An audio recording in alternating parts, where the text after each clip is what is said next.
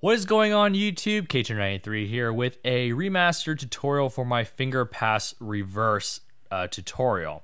Now, I actually don't know if I made a Fingerpass reverse tutorial. I just kind of figured that everyone would figure out how to do a Fingerpass reverse because as I mentioned in the Fingerpass tutorial, which again I kind of think is a prereq for this, the pass is the simplest way to get a pen from one finger slot to the next, to the next, to the next, to the next, and when you link them all together, that gets you a finger pass.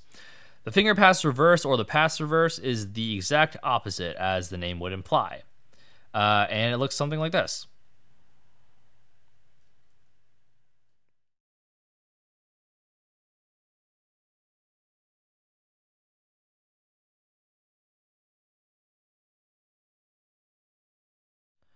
So just like in the finger pass tutorial I mentioned, and as you guys saw, it is clearly okay to be a little bit choppy at doing finger passes and finger pass reverses. I myself struggle very much with this trick, which is probably why I didn't want to do a tutorial on it in the first place, but seeing as I just did the finger pass in a remastered form, I felt like I was doing something fundamentally wrong, get it, fundamentally wrong, by not doing the finger pass reverse. So despite the fact that I'm bad with it, it's okay because again, the concept that we're trying to get across here and trying to learn is how to do a pass reverse and how to do each pass reverse that's possible, how to do that successfully, such that when you do other tricks or hybrids that require a pass reverse, you know how to do it and you're able to do so. So the finger pass reverse, wow, that was actually pretty good for me anyway. Instead of you pass the pen on the opposite side of the finger. I mentioned in the finger pass tutorial that you use 3 fingers in a pass, 1, 2 to 2, 3 in this case. But a pass reverse, instead of going in front of the middle finger here, like this, wow, that was bad, like this, you're going behind. So you're going like that. It's a very subtle thing.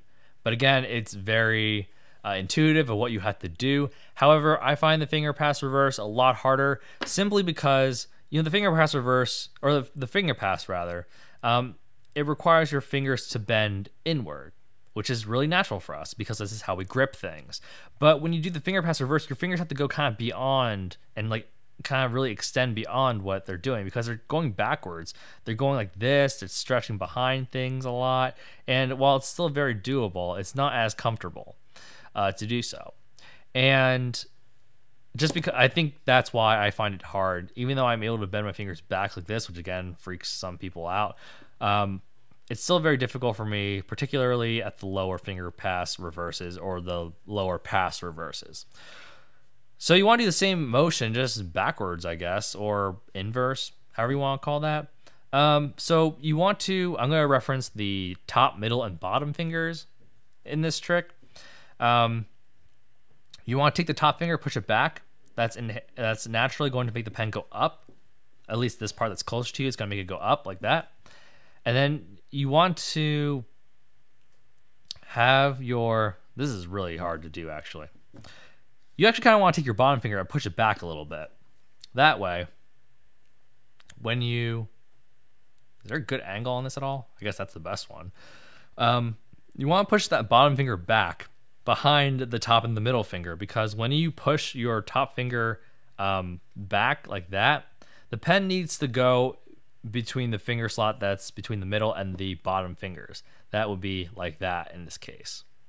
And then when you get the pen here, you're going to want to take that bottom finger, close it in on that middle finger, and then let go by taking that index finger and pushing it even further out.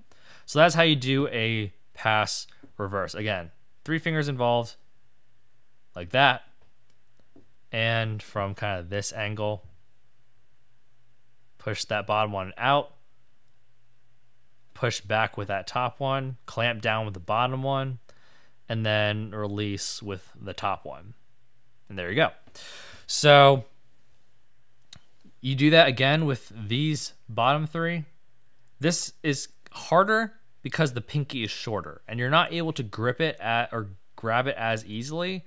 But again, it's still doable and just takes a lot of practice. I myself never practiced passes really. I just kind of assumed, whenever I need it, I'll just do it. So I never got really smooth at them and never really got good at them, which is probably what's hindering me with regards to linkages and stuff. However, being able to do certain tricks, not so much. So doing that is fine. Doing the passes that go up the hand, or the pass reverses that go up the hand, is very challenging for me, probably because I don't have the right timing down. But when you do the pass reverse from 3-4 to 2-3, which is this, you want to make sure that the top finger, again, I'm going to call this the top finger of these set of 3, you want to bring that in first. Same reason as before, so that when you move that bottom finger, this time you're moving the bottom finger towards you, the pen goes up, you want to move that top finger back, and then you want to release that bottom finger. And then the same, of course, is for 2-3 to 1-2. And even if you want to go from 1-2 to T1, or the opposite way, T1 to 1-2, you can do it that way as well. The thing is, when you're doing it in a finger pass, your middle finger is kind of in a crappy spot because you were just holding on to the pen here, and quickly you have to go from being behind the pen to in front of this half of the pen. So did you see what happened there? When you're doing the finger pass reverse, you're going from here, you're doing this. The middle finger here is behind the pen, behind relative to you again. It has to go from here, which is the extended position so that the pen can spin past it, to in front of this part that's coming around here. And that is what I think makes the finger pass reverse so challenging, is that middle finger has to go from all the way extended out to essentially all the way curled in, and then even clear the pen so that it doesn't hit it. And then it comes right back up. So that middle finger is very busy in a finger pass reverse and in general in pass reverses. So that is what I think makes the trick difficult. So just practice that pass sequence specifically, 2-3 to 3-4, and then 3-4 to 2-3. See, I'm even struggling with it now. Just do that, and then eventually it'll become muscle memory. I still haven't really committed to muscle memory, but that is what the finger pass reverse looks like, and that's how you do it. Hopefully that all makes sense. If you have any questions, feel free to leave them down below. But that wraps up my finger pass/pass reverse tutorial. Thanks so much for watching. If you haven't already, please feel free to rate, comment, and subscribe for more content in the future, and I'll see you guys in the next video.